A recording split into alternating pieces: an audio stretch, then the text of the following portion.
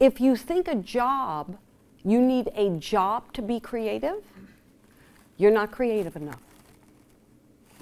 You have to be able to self-create it moment by moment within your environment. And you will have a better time spending your time on yourself on these top 5 strengths. And this is the standard disclaimer on the top 5 strengths in the research. There are 24 strengths. 5 of them will come up as your top 5.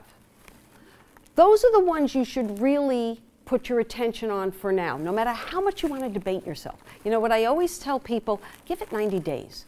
Before you go looking at the rest of the list, give it 90 days to see and think back in your career when you had a good time, when things didn't go well, because what you will find when things weren't going well, you may have thought it was a person, place, or thing that was causing it not to do well, but generally you were not able to use any of your strengths or the strengths that you cared about.